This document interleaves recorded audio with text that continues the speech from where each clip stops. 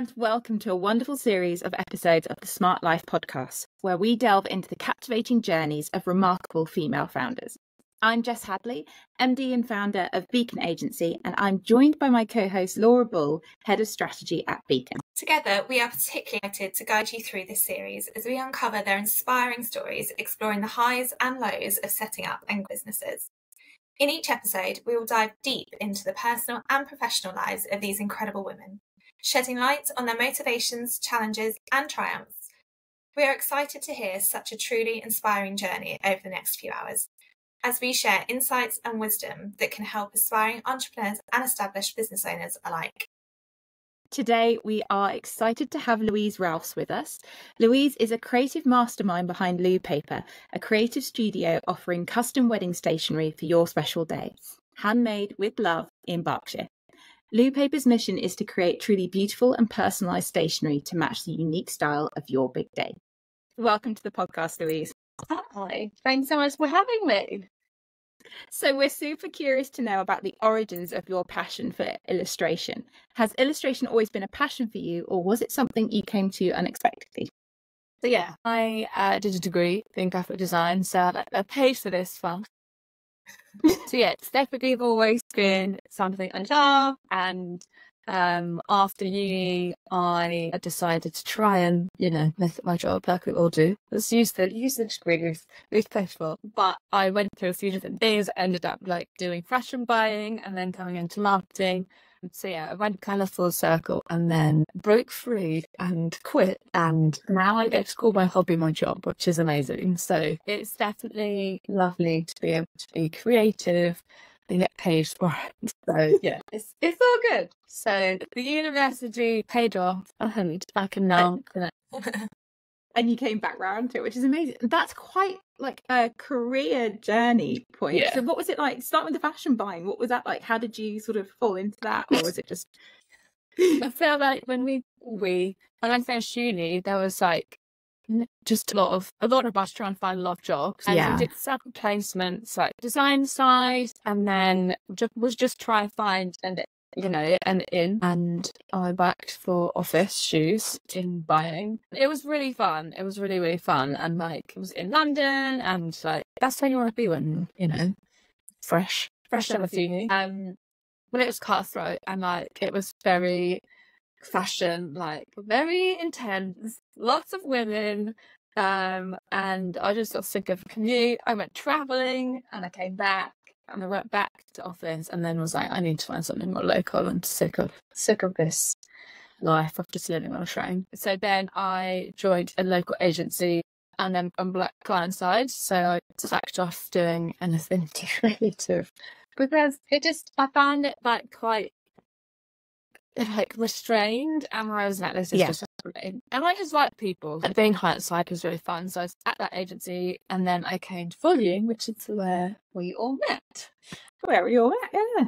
And again was client side, and then I went part-time, and then I was doing the buddy stuff on the side, you all do, be a side hustle and live, breathe, work all the time. And then I got married and then I went full time, so I quit the job completely, which was amazing. It's scary. Louise, as you just said, we actually all met at the same agency, and you were in the wonderful world of marketing for a while. How did you come to make the leap to start the business around your biggest passion? So, getting a job, it really teaches you the way the world works and how to work with people, and just gives you the skills to seeing a business, how it's run while you're working for it, gives you the tools to go, okay, I can bring this into my own life and my own business. And I think, obviously marketing means to be creative, and it's really nice, to bring out certain things, even though I wasn't designing myself, with more client side, but it's just nice to be involved in, briefs and strategy and all that kind of thing. That is really, really creative. So it's almost like you just feel it right down when you're working for yourself. But it kind of just gives you the tools to see how the world works and how to run a business. And then I think I just realised I wanted to be my own boss.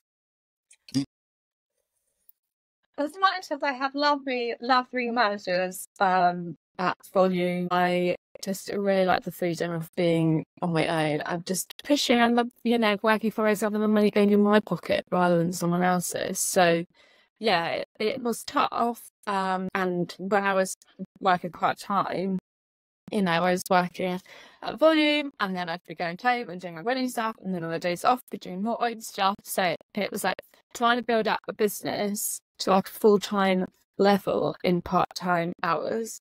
So it was intense, but when you're doing your own side hustle, it is all about the fact that you are passionate about it and that it doesn't feel like work kind of thing. So yeah, it was. I mean, we had loads of fun, and like, I think that's one thing working for myself now is to like, I miss the camaraderie of having colleagues, and like, I guess it's different now because it's post-COVID, but like when you're all in the office and you come in on Monday and be like, how was your weekend, guys? I'm like, just all that chat, I get none of that. So I'm just like, oh my God. And that's fine, like, because I just get on and I work hard. But it is lonely sometimes. And I think that's why, like, as self-employed people, you have to have a network of like suppliers and just industry friends. So I think in the wedding world, it's very incestuous. Everyone knows everyone, so then you can't badmouth because it just gets bankrupt. But it's lovely because generally, like, everyone is self-employed. So it's a really nice community of people. Everyone is competition, but it doesn't feel like that, and it's just being the people that get the highs and the lows of the industry, and it's, you need a sounding board. And for me, it's not my colleague; it's my supplier network and community house. So yeah, it's crazy. It's fun. It's all good. What you sort of said has sort of really resonated with me in terms of, I mean, making that leap and having a side hustle that you're so passionate about. You never visioned doing this. So this kind of happened out of the blue in a very short space of time. But did you always feel for a long time that your ultimate goal was to work for yourself? I don't think I came out of uni and was like, oh yeah, I've got to run my own business. Well, I do think in hindsight, going off tangent, there is very little education of how to run my own business and how to be a freelancer. Even in my degree, which, I'd say like 50% of the people end up being freelance, there's so little like guidance about how to run a business and like just doing your accounts and all that stuff. That's a completely different topic. But yeah, I didn't really see it happening. I think I'm just passionate about it and I've got good drive, and I just thought, I get a lot of my mentality is like, what's the worst that can happen? So I quit my job. If it all goes to pop, I'll just go get another job. Like it is that, you got to be positive about it. But yeah, it kind of just happened quite naturally. Like I read my calligraphy course, just as a like thing at the weekend, and I was like, oh, this is fun. And then I was like, oh, I'm just going to do some friends wedding stuff, and then friends of friends, and then friends of friends of friends, and then people I didn't even know. And then I was like, okay, I could do this. So it just kind of spiraled like quite naturally. But I think it's really exciting, and like I think it makes it an easier transition, if that makes sense. So I'm right on the run end, is just like, what am I going to do? I think so. I think absolutely, because it's sort of, I don't know, from my experience, you get two things. You absolutely falling into it and sort of, okay, this is where it's going kind of thing. Yeah. It happens so organically that it is a bit of an easier transition because you've not massively thought about big leap. You're not sort of broadcasting it everywhere and then dealing with that kind of failure. I don't know if you found this though, that as you get bigger or as you do your thing and you're on your own, and in those first few bits, it sometimes also then has the opposite effect where you feel a little bit like an imposter sometimes because you're like, 100%. This comes out of nowhere, and you're like, all the people you see on television that are self-employed or entrepreneurs and things like that don't look like me and don't behave like me, and it's really weird. Like, do you know what I mean? You're like, I think as I still get imposter syndrome, and I get it now a bit more because I've got children and I am a bit older, and then all these like fresh, new, young things are coming on, and like, oh my God, like I just feel so completely different to them, and you just got to value what you do, and with age comes knowledge, and that's power, and whatever. But it's scary. Like, it is scary. But then you're like, on the flip side, you'll have people like message and be like, oh, I want to like learn from you. And you're like, what? I'm just doing my thing. So it's like, it's really nice when people are like that, and people are like, oh, I've been following you for ages and I'm really inspired and that kind of thing. So it's a real, like, there's so many different things you have to do in your own, your own business, and so many hats to wear. So it is wild, but it's great. What I'd be really interested to know is what your biggest challenges have been. So you sort of mentioned that, and I totally agree, it's in the early stages, and nobody teaches you how to run a business or be freelance, and that's the biggest like steep learning curve. But have you found that it's changed over the years, that you get different challenges? The biggest challenge is that everything is on me. I had this discussion literally yesterday with my sister-in-law, who is also self-employed, and she's having a break over the summer because she's just like, it's too intense. And it's like, still, even though had my business for years, every time someone emails me saying they've got their stationery, I still have the fear that I don't like it, or there's something wrong. And that's like instant, like, jerk reaction. And I'm like, why? Like, why do I do this to myself? But you do, because there's no one else to pick up the pieces. And like, it's intense. And like, I don't really have time off because there's no one to answer my emails, and there's no one to answer those brides. So holiday for me is just like chill time, where I'm not like physically doing the work, but I still have emails to attend to and like questions to answer, and like a way more relaxed vibe. And like, I do find I must switch off, but that's on me. So that's absolutely fine. And like, I think you need a really good support. So either from your family, from your friends. I think a lot of people don't really understand what it's like to run a business. So you'll get your friends be like, it's super fun, like doing a hobby for a job and blah blah blah. They're like, yeah, but actually I'm doing like my accounts and doing my marketing and doing this and this and this. And so it's intense. So I think the biggest challenge is just trying to stay positive and having a good mindset and not having a breakdown. I think it's so good. It's great fun. Absolutely relate, because and I've got a wonderful team, so I do get a bit more of a break than possibly that you do, and so does Laura. But there's an element there that the buck always stops with me, and I always feel inherently responsible for everything. And what you were saying about worrying about, oh, I hope they like what we're doing, still happens. And it's really, really tricky. It's me as well, being bad at switching off. I hope you don't mind me asking, because I'm just really intrigued. What was your maternity leave like? Because non-existent. I was just interested. It was soft touch, so I was very lucky. But for you, it must be really hard being self-employed when it's just you. As like a self-employed person, the maternity pay is awful. So there was that as an initial thing, that was like, financially it was just dire.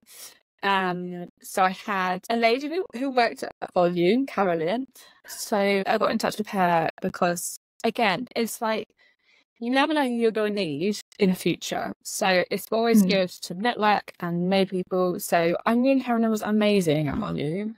And like, she was super on it. I'd kept in touch with her, and I just said, could you like handle my emails for a few months? So she did my emails for like 2-3 months, and then I started back on my emails when the boys were 3 months, and I didn't have any weddings booked in until like the summer. So that was way easier to manage. Like, I said no to all the weddings from like, January to August. And then I started with a few weddings, so ease back in. But, it was really nice to have time away from like this crazy newborn bubble of wildness and like using my brain. And I love what I do. And like, it's such a nice environment to be in, because generally everyone's super happy that they're getting married and they're lovely people to work with. So it was like, but it was wild, but I wouldn't have changed how I did it. And I don't feel like I missed out on anything with both the boys. And now I work part-time, so I get that nice balance of long time and work time, so it is really good. But yeah, maternity leave at certain points, like you said, it is so hard running a business, but what are the things that you enjoy most? Being my own boss. I'm not having anyone else to answer to. I think that's like a massive thing for me. And like now, you know, post COVID, like there were no weddings and it was scary. And I was just like, I just don't think I could go and get a job again because I just love working for me and like not having anyone to answer to and just having freedom of working as hard as I need to and then having the time off that I need to. So that is the massive upside of like running your own business, is that it's very, very flexible, and that's lovely. So like if I need to take the boys somewhere, or if I need to just have some time off to do this or this, then it's wonderful. And the fact that my job is my hobby, I'll call it, is lovely because I'm just doing what I love every day and getting paid for it. So that is like hugely rewarding, and I think it makes me work harder and it makes me feel like I'm not doing a job, if that makes sense. Like I don't have that like, oh, I feel like I'm doing some work. It feels less like, so I just go and do this design. So it is really fun. Yeah, less like getting up for work every time. No Sunday night dread. Oh no, 100%. I don't think Sunday night dread because I'm already working. Yeah, true. Is there any, so in terms of that sort of like getting to do that kind of hobby yourself, have you had to like develop new hobbies so that you've got something outside of it, or is it that it becomes all encompassing? Because I'm really intrigued, because it's sometimes a bit tricky when you change a hobby into a job, because you're like, well, okay, what do you do to relax and chill? So I have recently, this is again like the new mum, like trying to find your feet in business, and like I do need to find something that is just for me to like wind down and chill.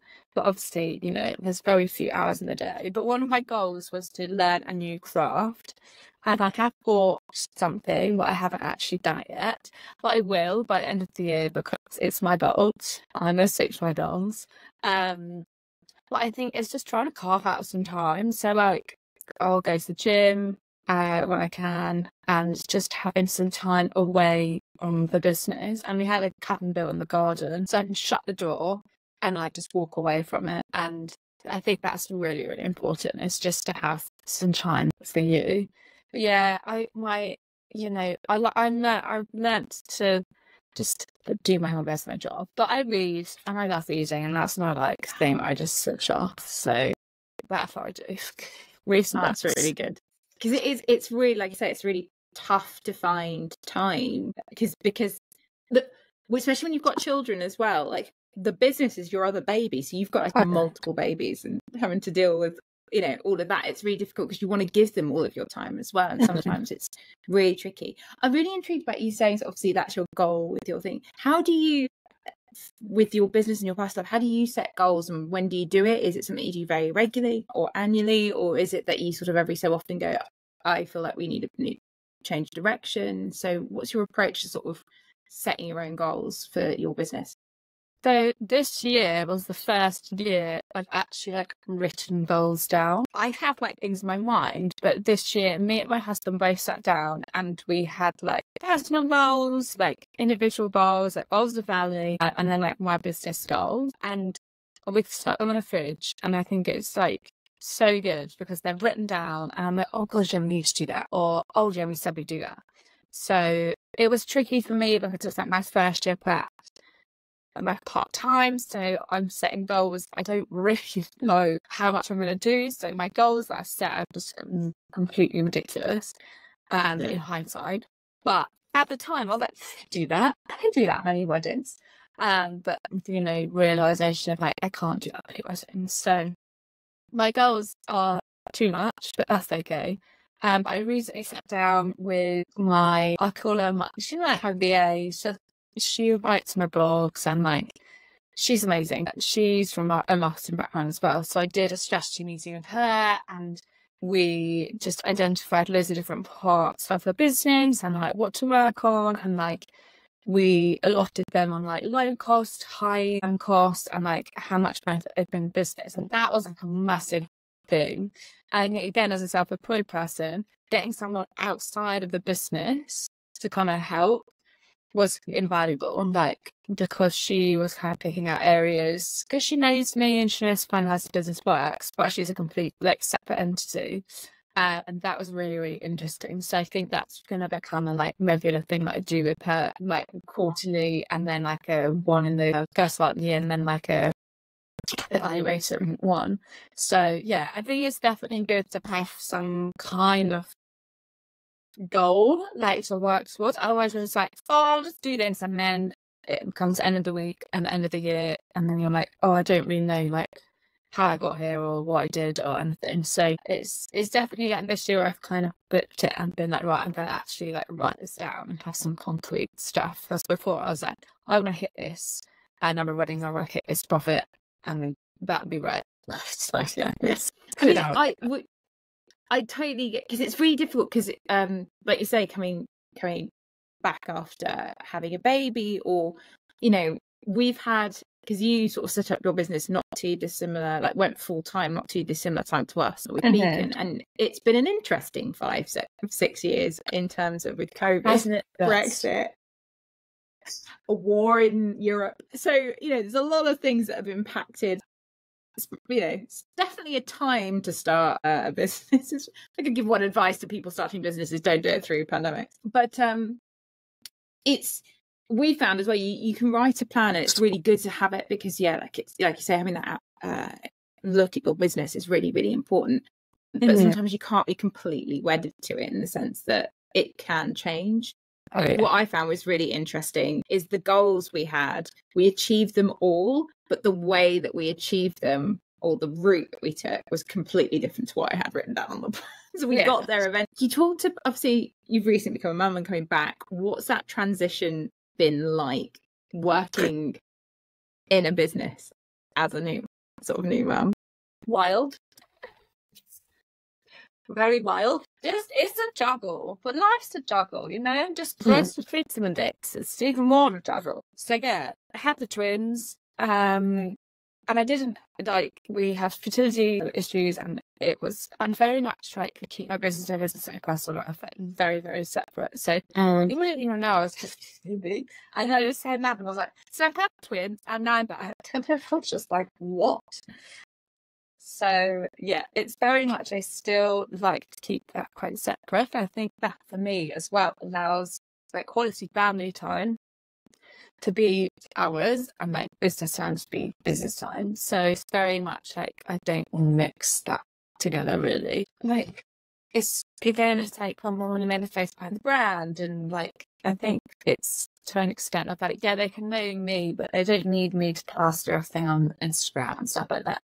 And I think even the journey we went through to get the twins, I'm very aware of not ramming that down people's throats, in terms of like people are still going through a lot of stuff. And I had a wedding planner reach out this week who is starting her fertility treatment, and she messaged me and just was like, tell me all about it. So we're very open about the fact that we had trouble and we ended up having IVF, and we're so lucky to have had the twins from it. But yeah, it's very like that kind of work and life is very separate. So yeah, that for me is like quite important. And like the mom guilt is real strong. So it is, again, I get like real like comparison with like all the other new moms I knew who like had nap time, and then I don't know what they did, because every nap time I worked, and I was just like, this is just crazy, but I've got the work to do. And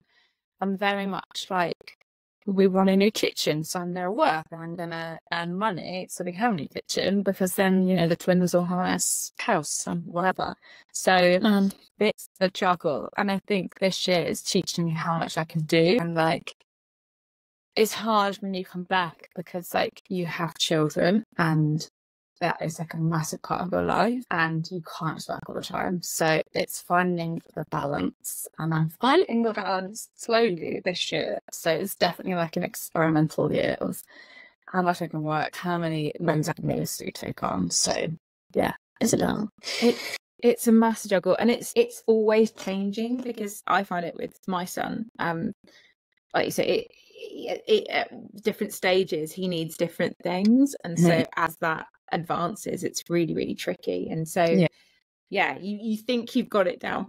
Oh, I think I've got back into this and I know what I'm doing. And then another couple comes out. You're like, okay, you want this now? Cool. You won't let me email on my phone anymore. The choice. No, they are. Struggle finding your feet coming back. I came back 5 days a week for a little while, and then I quickly realised that actually I came back full time, and I was like, I felt like I was really missing out on time that all these other people working, like not everyone, but some people who could working part time. And I was like, I'm missing this. I'm literally getting 2 days with him, nursery see him more than I do, and that's when I then went back down to part time so I could spend that more time with him, and that helped alleviate some of the mum guilt, because I'm like, okay, he does spend now more time with me than with other people. It's nursery family, but it's cool. It's really important, I think, because finding that balance, because actually you can't do your job well if you're sitting there missing them, you know, like if you feel that it's not the right thing. And it just makes you better, you know, you're giving your best self at each bit because you've made it a fit for your family. I say to everyone, working makes me a better mum, because the time away from them, I think, is so important, because it just gives you time and space to actually think and have a hot drink and like be you and not just be mum. Because I found that transition, like, obviously I longed to be a mum for a long time, and like I'm so grateful for that, but also I want to still be new, and like I want to still have that life, and so it is quite nice to have that mix. But you never get the time, you don't have the time back with them, and like especially we're like kind of no more kids, thanks a twins owner, so this is it, like this is the only time we're gonna have, you know, like 18-month-old twins or like 12-month-old twins. So it's definitely like embrace that and feel like you're not like missing out. And they grow up so fast, and everyone says this, they really do. So it's the jungle and syringe. It is really, and it's tough. And also when you're at work as well, like you, like the decisions or things that you're doing or the way you're taking your company, you're so hyper aware of them and what they need, and it's really, I find sometimes it's you switching between the two. It's like, okay, right, I need to switch off mum brain, and then I need to switch off work brain when I'm sitting with Jules at another time and I'm thinking about an email that's just popped in but I'm not technically working, and it's just really a really tricky transition to sort of make going back in. It's hard, but you know, it's very rewarding. Would you give any tips to any other sort of mums that are about to, or especially first, like if the first time coming back into work after having a baby? Is there anything you would sort of say, you know, if I could give you one tip, do this?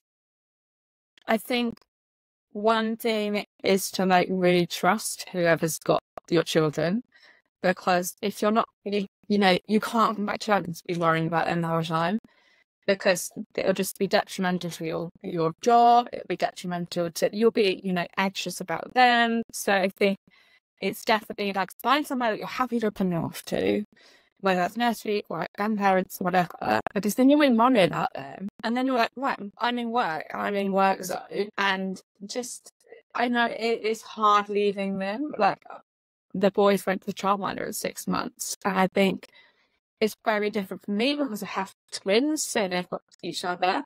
And I'm like, oh, they've got each other. That'll be fine. That's very different when people have one baby, because, you know, they're on their own. But it's just finding that like trust in whoever's looking after them, that you know that they're fine and you don't have to like worry. Like, of course you'll think about them. And I think the lucky thing of it is that like you spend the time away from them, so when you see them, like it's so much better, and like you really appreciate the time more. And it does make you a better mom, 100%. Like I know people are like, oh, but you know, you can spend more time with a while.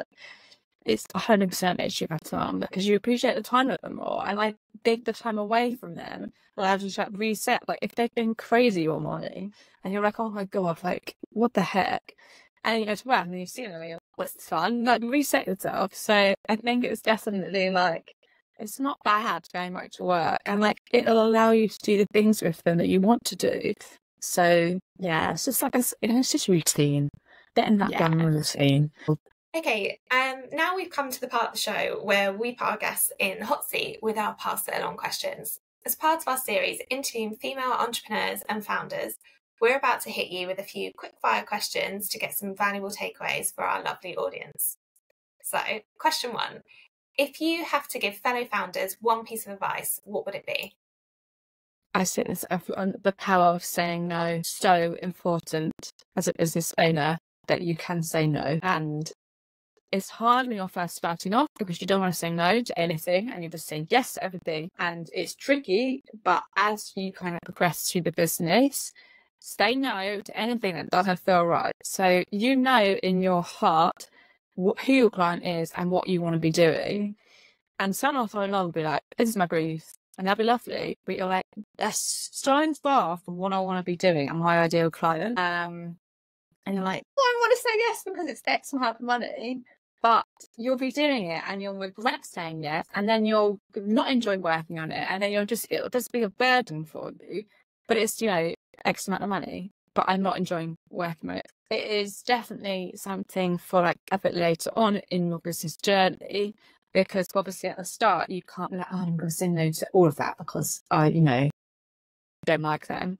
But you need the money. So it is the kind of thing that you need to have a little later on. But it is so important to say no. And it's really difficult to do it.